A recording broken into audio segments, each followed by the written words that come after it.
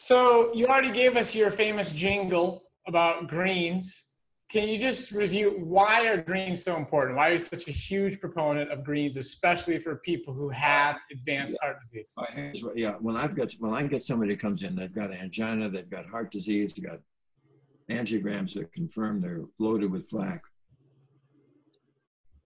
I really want to give them the absolute optimum I can. And so in addition to going through the whole food plant-based nutrition we've talked about, this is a little extra that I started in the last 5.5 years. And I say to the patient, look, if you were able to somehow get your head inside that artery that is so filled with that plaque, you would see it is an absolute cauldron of oxidative inflammation. Therefore, we need antioxidants. No, don't go down to the health food store and buy a jug of pills that says antioxidant, because it doesn't work and it's going to be probably harmful. You're going to get your antioxidants from food.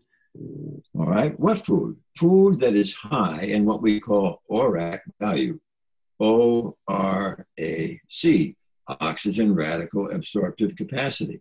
So that means if you're having raspberries and blueberries and strawberries and blackberries on your old-fashioned oat cereal, terrific.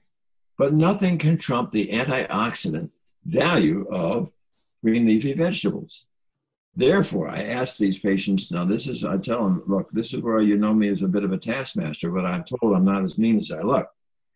And I need them to chew, never smoothies, never juicing. I want them to chew a green leafy vegetable roughly the size of their fist after it has been boiled in water 5.5 to 6 minutes. It's now nice and tender. Then they must anoint it with several drops of a delightful balsamic vinegar. Why? Because the acetic acid in the vinegar has been shown to restore the nitric oxide synthase enzyme contained within the endothelial cell that is responsible for making nitric oxide. And they're going to chew this alongside their breakfast cereal, again as a mid-morning snack, again with their luncheon sandwich, again mid-afternoon, again at dinner time, and I adore it when they have that evening snack of kale. What are they doing?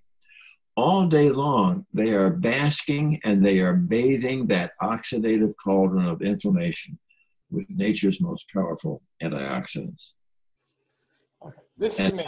And that is why literally with these patients with angina and chest pain, they do this and suddenly within days they see it being diminished and often it disappears. And I've got them hooked.